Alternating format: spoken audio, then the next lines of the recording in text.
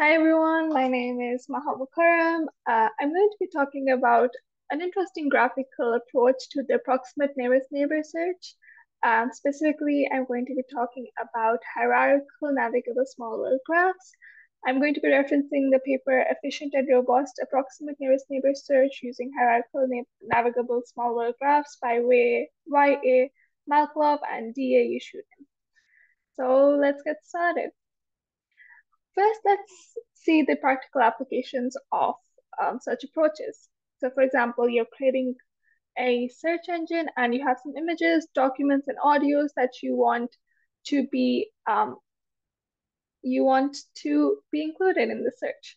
So you transform them into embeddings and then vector representations, and then you map them into a graph. You do the same thing to the query or the search that is being done, convert it into a vector representation, have it mapped into the graph.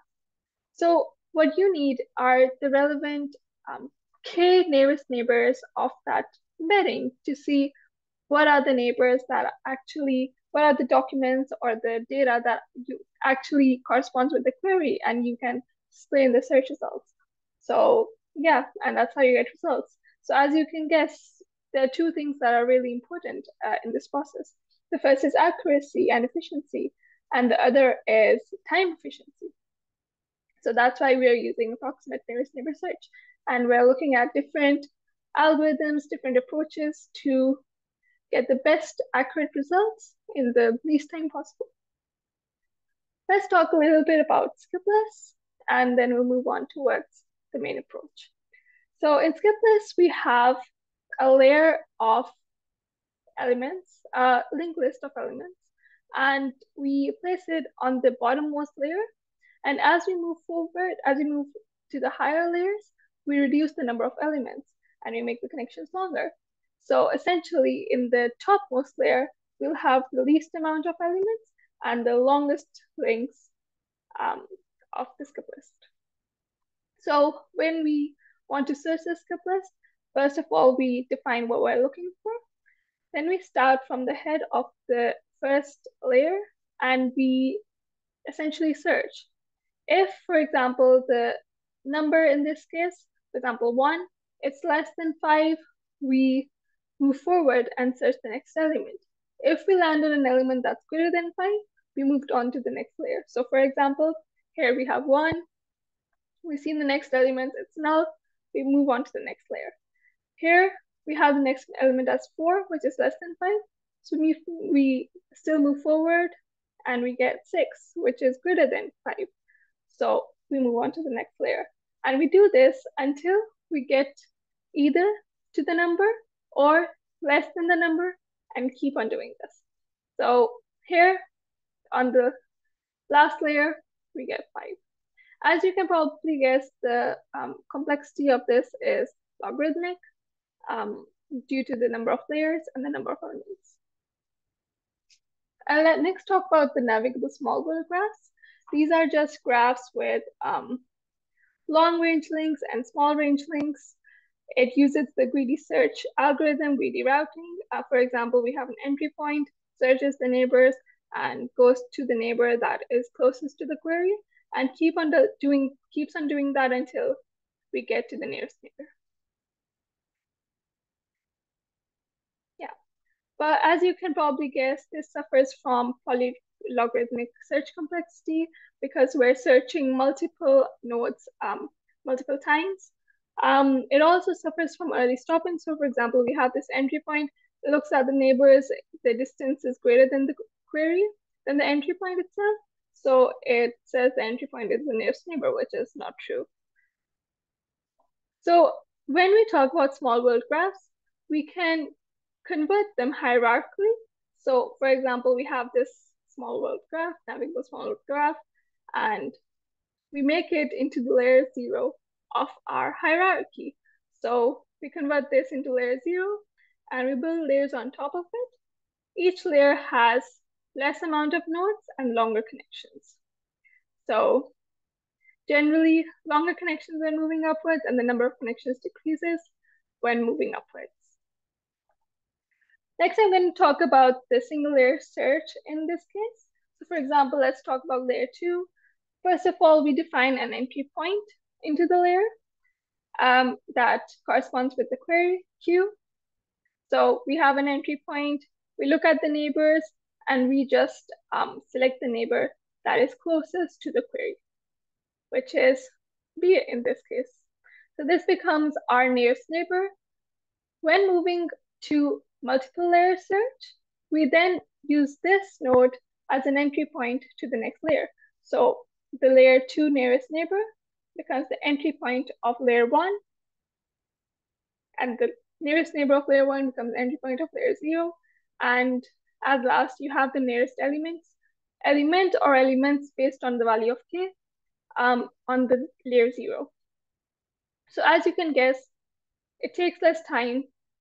It produces relatively accurate results, at least in this case. Next, I'm going to talk about the insertion and construction of this graph or the graph approach. So, for example, you have an HNSW graph.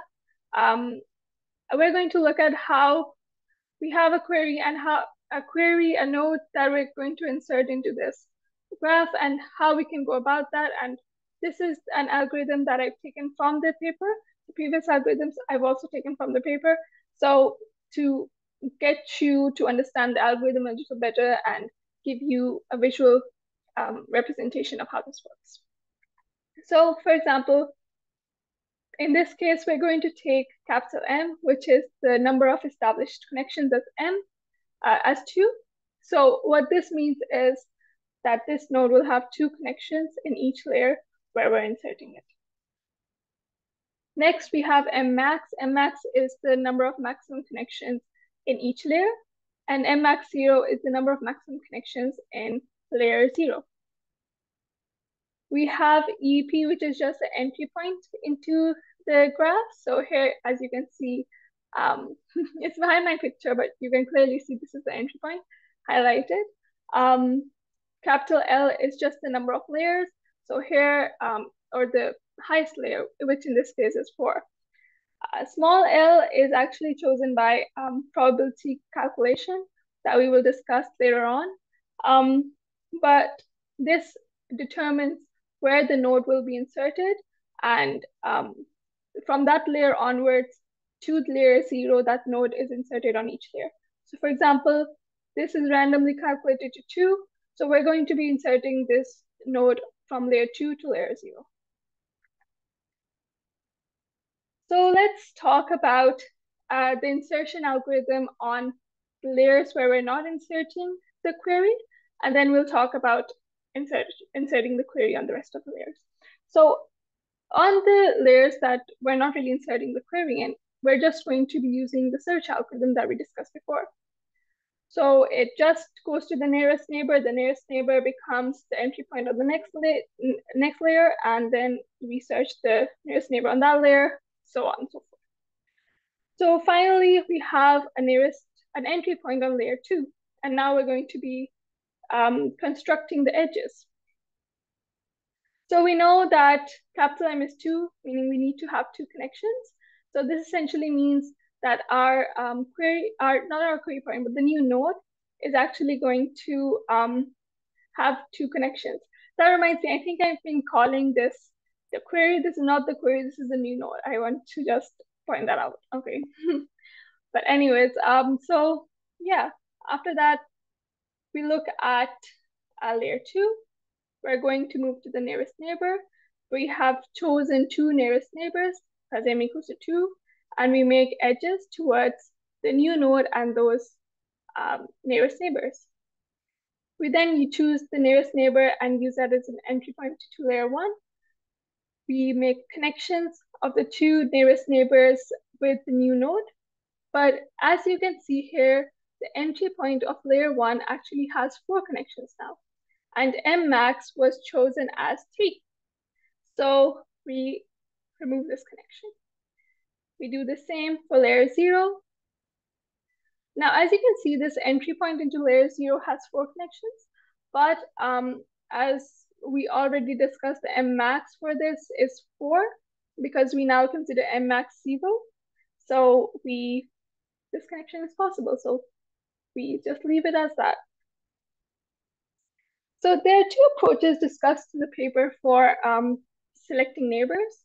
The first is the naive approach, the greedy method. We've already discussed it. And in this case, B and C would be the nearest neighbors and a connection would be made towards them.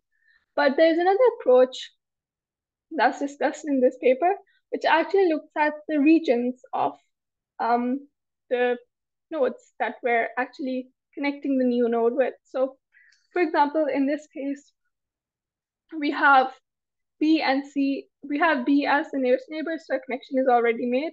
But now we're going to look at the distance between the next neighbor and the already connected nodes. So for example, if you look at C, we see that XC is greater than the already connected node B and then the distance between B and C. So because this is greater, no node is actually made. So then we look at D, and again, BD is less than XD, so no connection is made. The same for E. Then we arrive at A, and we see that XA is less than BA, so a connection is made. Now, what this ensures is that other regions are connected with the new node. So for example, in the previous case, if we wanted to go to A, we would have either suffered from early stopping, or we would have had to traverse through the whole graph to get to A. So this directly improves the time efficiency. I'm going to talk about the influence of the construction parameters now. So for example, we've already talked about the formula of L that's an exponentially decaying probability distribution. So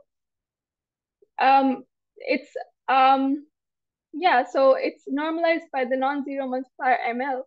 So what this formula essentially does is it gives ML the power. So if ML is a large value, then the probability of L being a large value highly increases. And if ML is a smaller value, it decreases. Now, as you can probably guess, if we're choosing small L as a higher value, that increases the overlapping between layers and nodes. And this leads to more traversing of each layer, and it leads to a decrease in time efficiency, essentially. So we need the value of L to be such that it's as low as possible, but also we don't want all the nodes to be on layer 0. So we need to take into account the value of ML that we're going to choose.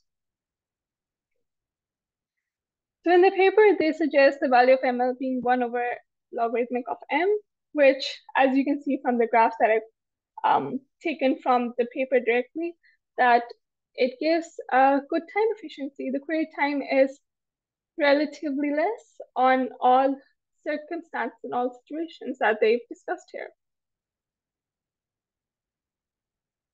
The next construction parameter that they've discussed is capital M, which is, if you remember, the number of connections we're going to make with each new node. So we need to consider that if, for example, there are, if we increase the value of M, then there's a lot of neighbors that we need to search them. So we need to consider that smaller values of M tend to be better for lower recalls or low dimensional data, and higher values of M are suited better for high recalls in high dimensional data. So through experiments, they set a reasonable range from 5 to 48. The next parameter is M max, which, if you recall, is the maximum connections in each layer. So M max, through experimentation, they've actually set the auto select value to 2 into M, and as you can see from this graph, it gives a reasonably good query time. So the next construction parameter is EF construction. So higher values of EF construction do give a more profound result, but it also requires more computation. So they've recommended the value to be between 0.95 to 1.